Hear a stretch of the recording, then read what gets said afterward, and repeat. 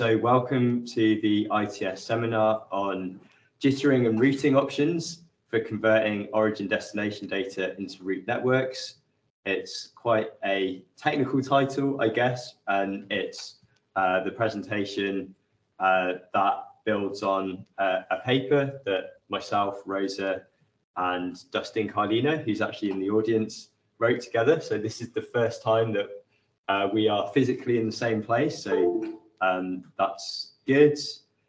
Just very briefly in terms of the history of this, I can't remember exactly when it was when Rosa and I started collaborating, but she got in touch, I think, about modeling cycling, and then we, just started doing some work together and trying to use some of the tools that we built in Leeds in Lisbon, where she's based. So yeah, Rosa is based at the University of Lisbon.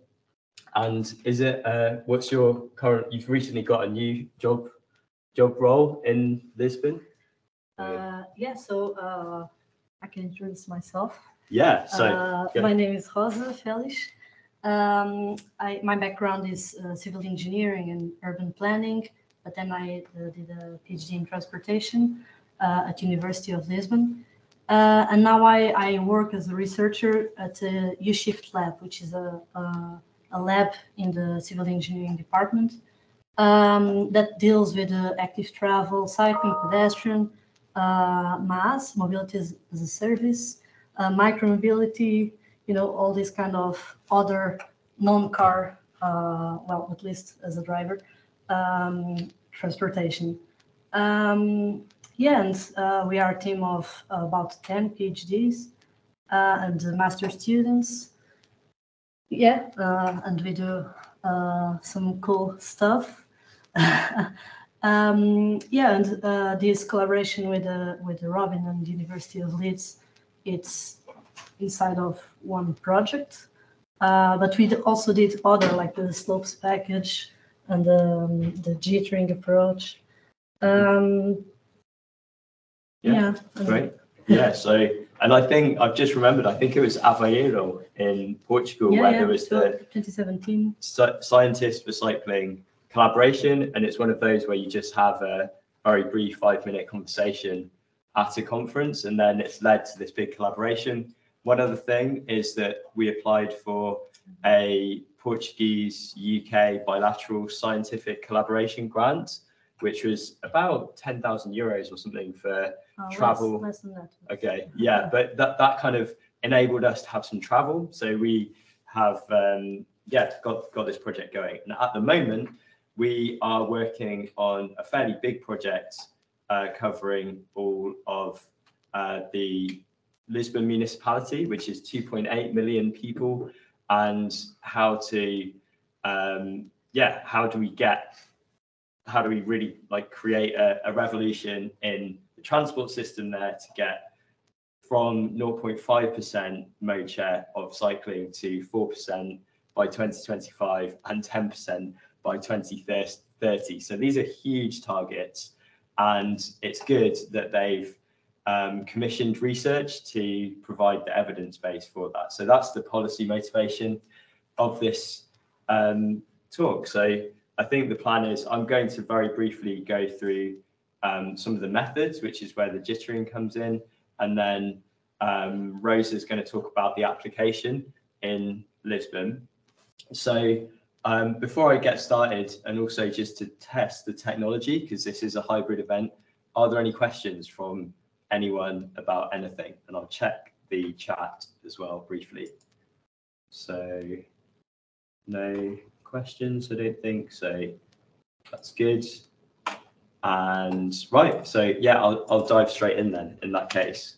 So the background here is actually quite a simple question.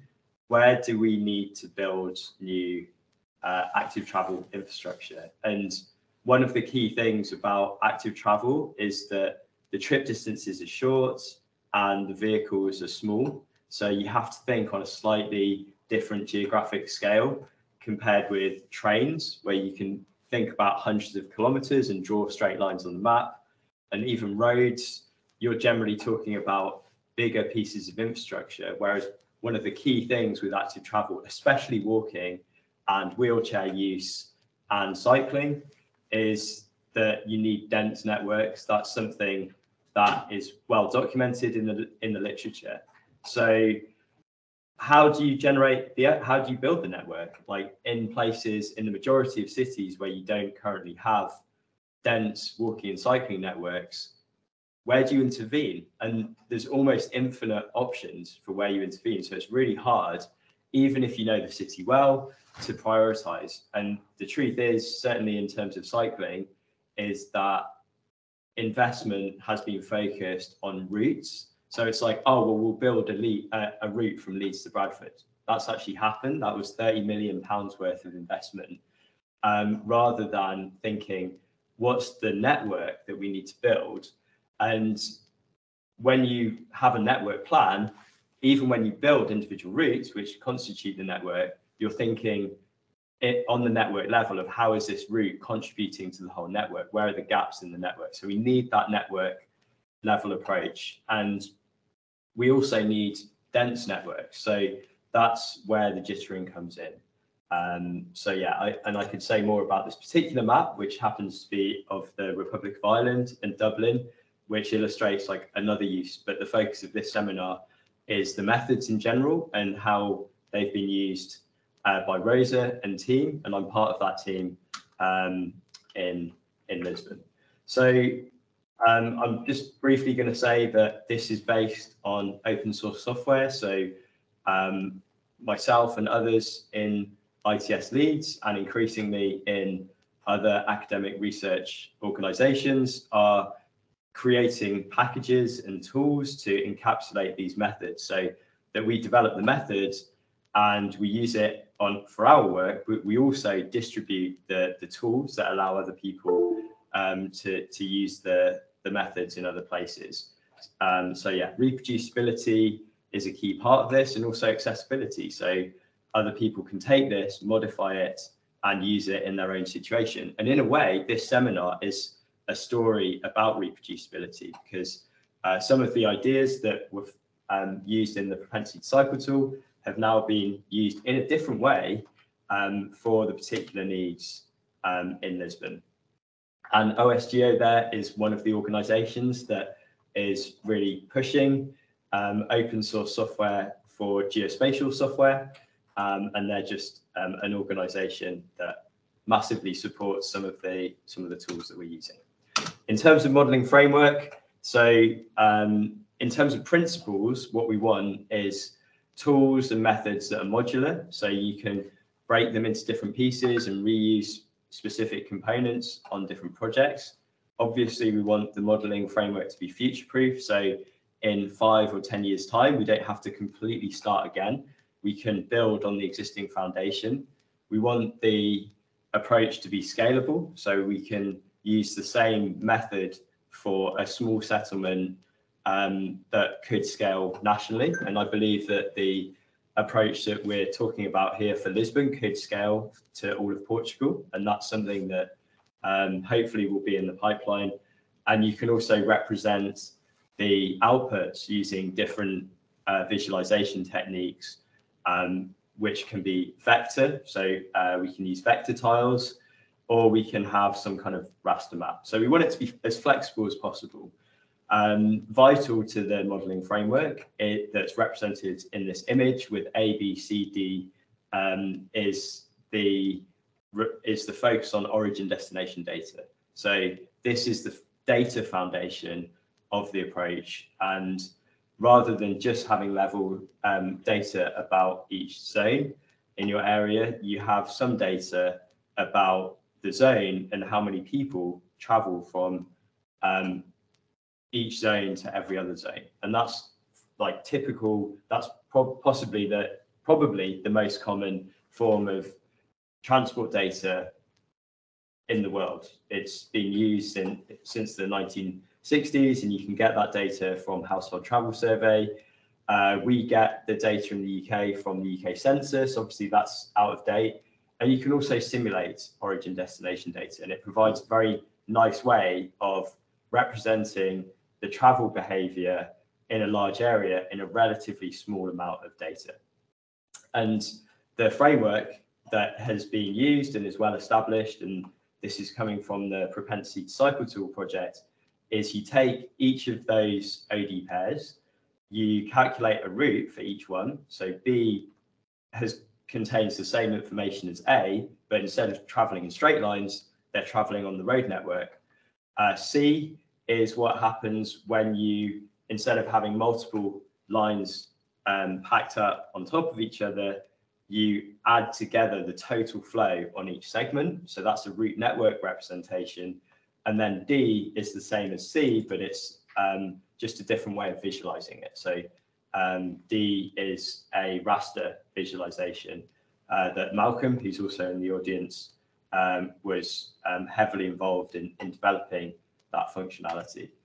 So jittering is based on this framework, and essentially it's a way of, as so many, I guess, methodological developments, it's designed to overcome some of the limitations of what we have at the moment.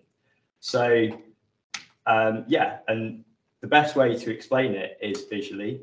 So I'm not going to spend ages doing a Q&A, but if you're looking at origin destination data, this is a minimal example with just 3 OD pairs going between some 4 different zones. This happens to be Edinburgh, but it could be anywhere in the world.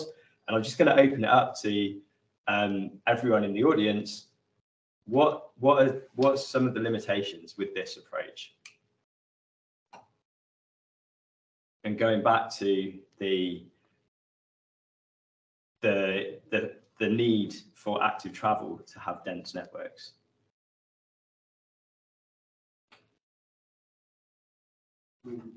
You're spatially aggregating your locations, which means that you haven't got enough spatial definition to actually decide any kind of granular level of infrastructure. Exactly. So yeah, that's exactly right. So Kieran said that the spatial resolution is low. The benefit of OD data is also one of its biggest downfalls is that you're doing aggregation. So that simultaneously allows you to represent a huge amount of movement in a small amount of data. But the disadvantage is that you're simplifying reality. Instead of saying, like we've got an example here, which is the first column, 443 trips are represented in a single line. That is a real simplification. It has benefits for modeling, but it means that we are nowhere near the reality that people in each of these houses in the morning are getting out and they're traveling from a particular destination.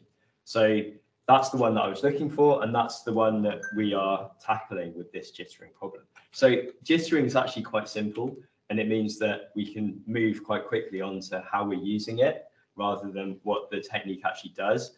It's simply, I mean, it's two-stage process. So jittering itself just means randomizing the start and end locations. And because each centroid is used multiple times, so a single zone origin could have 100 different destinations. And it doesn't make sense for every single one of those OD pairs to start in the same place. So the first stage is just to randomize the start point. I should emphasize that you can do that randomization using a range of techniques, and the general solution that we've come up with is to use subpoints. So you can use any subpoints on the network, but in this example C, we've forced the randomized locations to start and end on the road network, which is logical. You could also use, if you're looking at travel to school, we have done this, we could force the endpoints to be at schools. You could also force the start points to start at residential locations, but that gives you total flexibility. Like you can define the subpoints, and it's also moving the emphasis of the kind of modeling away from that specific algorithm onto the researcher. You have to come with your own subpoints, and that's not our problem in the jittering process. So it's flexible. And then the final stage, which is represented in D, is instead of representing each OD OD pair as a single line, you break the line up into pieces. And again, that's the disaggregation and gives you the spatial definition. And that raises the question, how do you do that? And in jittering, the way that we do this is by setting a threshold, which is the maximum number of trips on any OD pair before you split. So you could set that bar quite low. So you could say any trip, any OD pair that has 5 or more trips needs to get split up until the value of each one is less than 5. Or what we've done most recently is set that bar quite high to 100, which means that you get fewer lines. And that's, again, something that the user has to decide. We're not going to decide that for you. So it's quite a flexible and generalizable method. And I've got a few images that show what this looks like on this same example for Edinburgh. And you can see that you can randomize the start and endpoints. And rather than just having these repeated lines and these very clear start and end centroids, you end up with what looks more like a haystack. And that is actually more reflective of reality. And then you can move on again and then snap that to the network. So B and C are essentially the same, but the start and end points are on the road network. And then D, it's much more dense because you're allowing the start and end points to start and end anywhere. And the big desire lines are getting broken up into multiple pairs.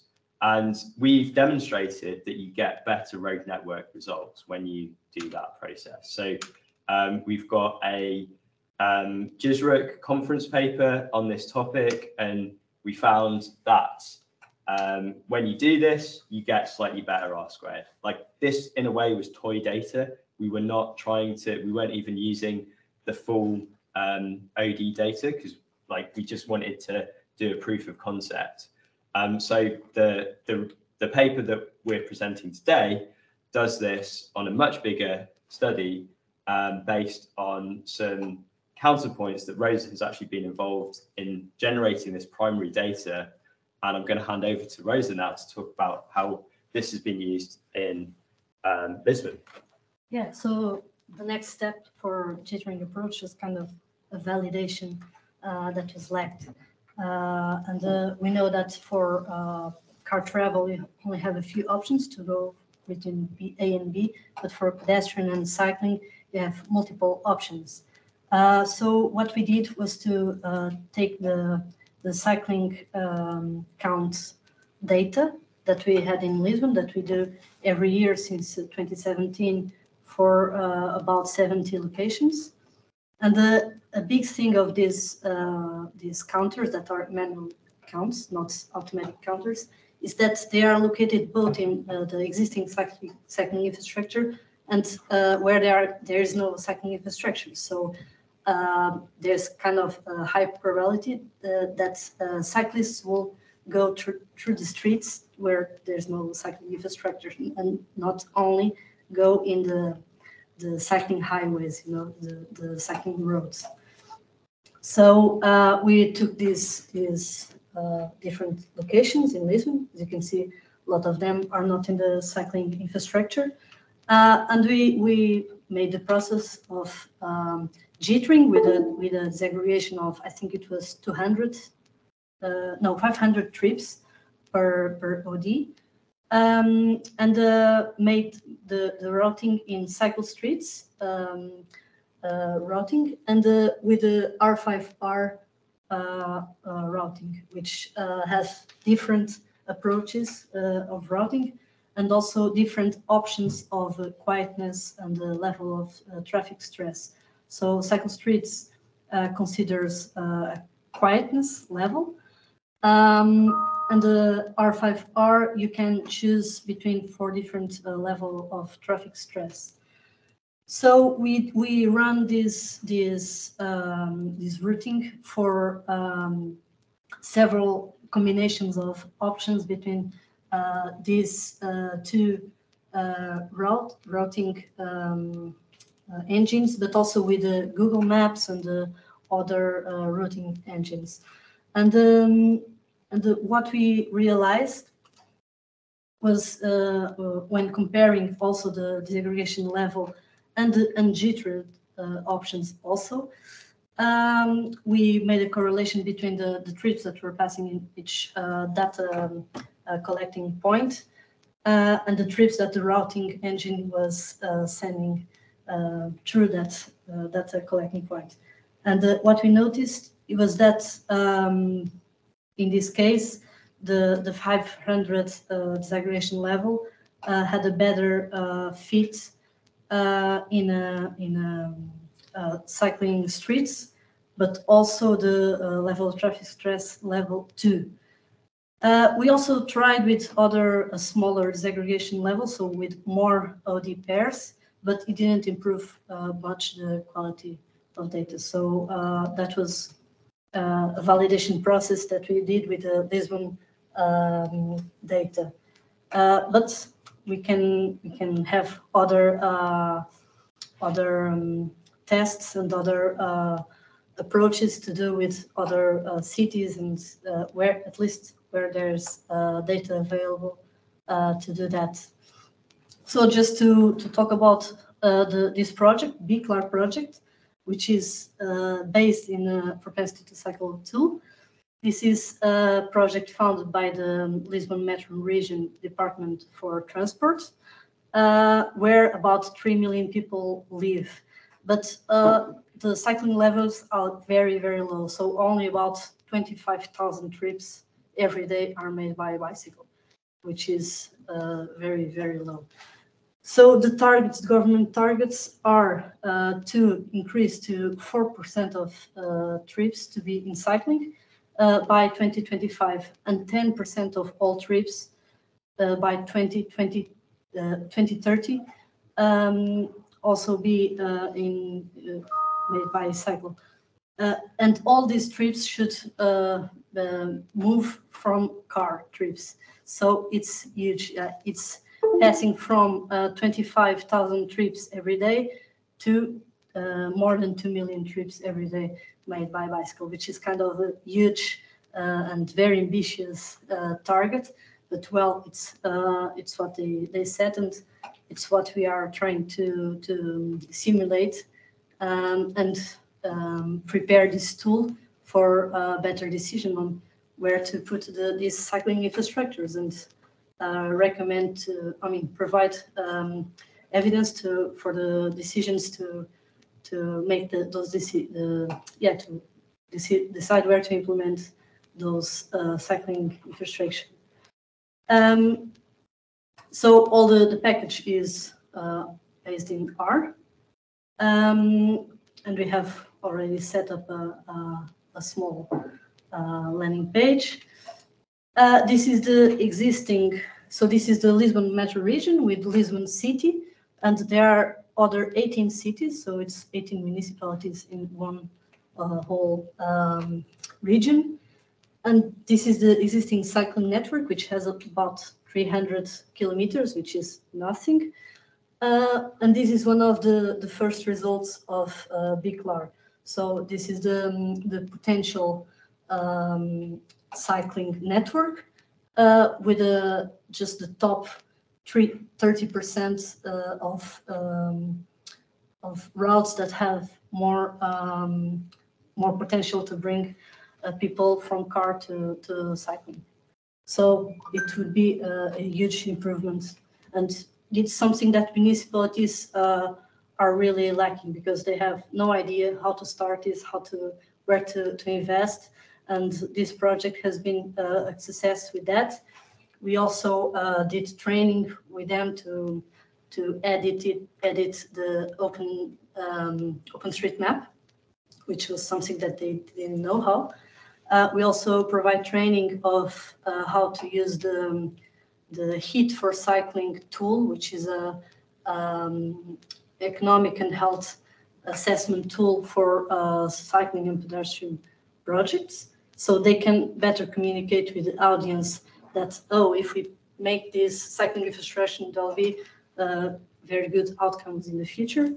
So this is basically what we in the University of Lisbon are trying to do with the Department of Transportation. Yeah, this is the targets. So we are here in the baseline, the blue line, and we took the household travel survey, which is our core data for this project, and could relate the distance of the cycling trips and the levels of cycling. So if we project for the 4% trips, there will be a huge increase in the cycling trips per day. And if you project for 10%, well, it's even higher. And the most of the trips are between the 2 and 5 or 7 kilometers, which is also evidence related. I mean, it's related with the literature. Robin, do you want to jump to the next steps?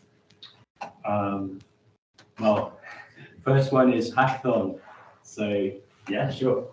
So yeah, I mean, this project has many aspects, but the one that Rosa is talking about shows that we've got a job to get done, which is to provide route networks that are good for the government, for the regional government in Lisbon. So that's kind of our focus of this collaboration. But we also we know that these problems are happening in many cities. So can we generalize it?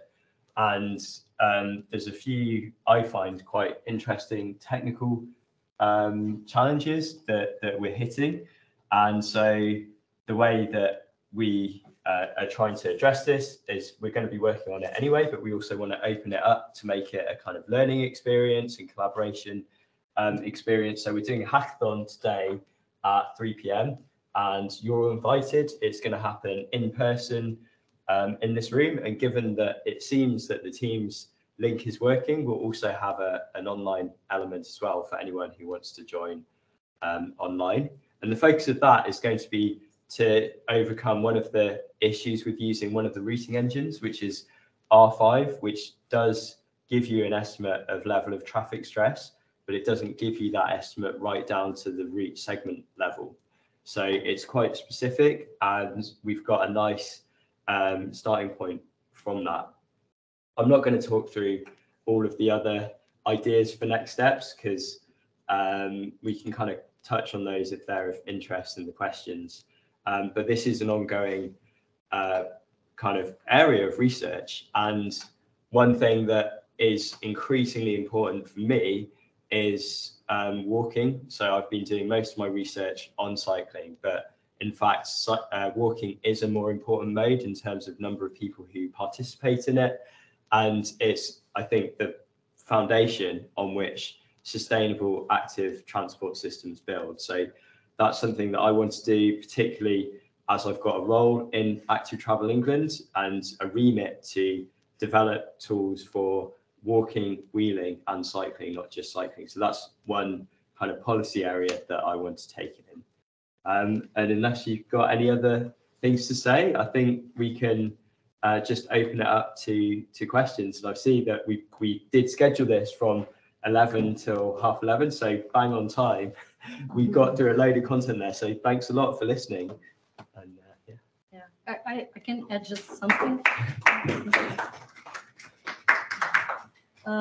So these bilateral research funds between Portugal and British universities, they open their applications every year. So if you are interested in some kind of collaboration with our U-Shift lab, feel free to reach us.